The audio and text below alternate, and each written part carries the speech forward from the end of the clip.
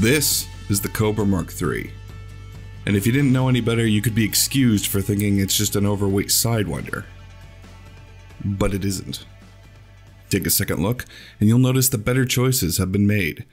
The body panels are sleeker. The heat vents are more sensibly placed behind the cockpit. There's 2 more medium hardpoints, 1 more size 2 internal slot, and 3 more class 4 slots. It's got double the shields, double the armor, and at 346,000 credits, it's 6 times more expensive. So then, is it 6 times better than the Sidewinder? Oh hell yeah.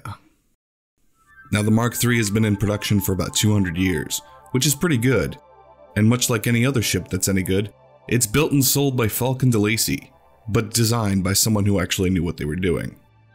When Falcon de Lacy buys your company so they can ruin your design, that's how you know a ship is good. The Mark III is classified as a multi-purpose ship, which means that it's suitable for exploration, combat, and trading. And it is. In the same way that Obsidian Ant can make you a 3-course dinner, he could do that, but it's not something you'd regularly ask him to do.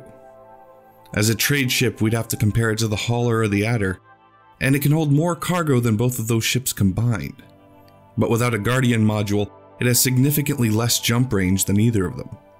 With it, it has less cargo space. And it's the same problem with exploration.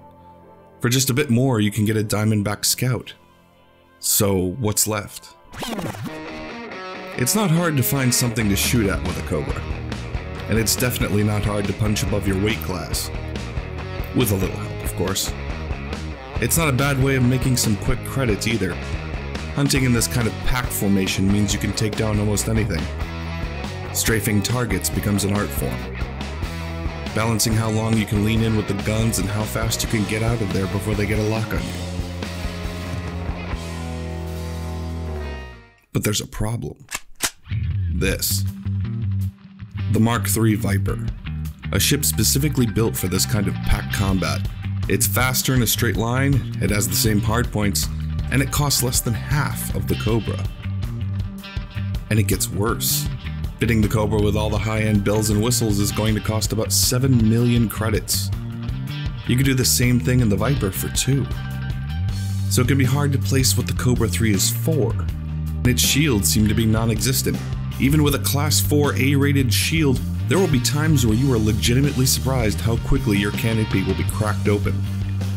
At times it seems the entire ship is only held together by unicorn dreams and pixie dust. The only thing it seems to do best is helping you make enough credits to go fly something else. And I can prove it. What you see here is a brand new stock Cobra Mark III. I haven't changed a single thing aside from removing the cargo racks and moving the pulse lasers to the Class 2 slots. And I did that because the Class 1 slots on either side of the ship are just ridiculously hard to focus fire with. But selling the cargo racks freed up 18,000 credits, so I'm already ahead. A quick trip over to the nav beacon, and like I said, it's not hard to find something to shoot at in a Cobra. That's 1, 2, 3, that's 4. I'm not sure I could have done any of this in an E-rated Viper. This was not as easy as I thought it was going to be. 7, and pop. That's 8. Now, if I wanted to, I could fly right back into the station, claim these bounties, trade in the ship, and move right on up the ladder. It took me all of 20 minutes at a nav beacon to buy my way out of the ship. There's really no reason then not to go pick up one of the objectively better ones. But I don't want to. I really don't care that the DBS has higher jump range, or the Viper has a smaller hit profile.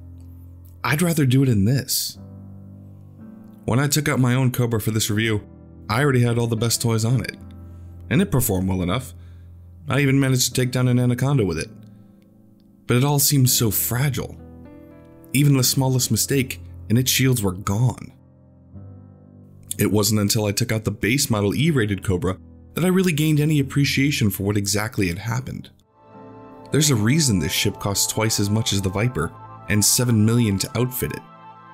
Because it can.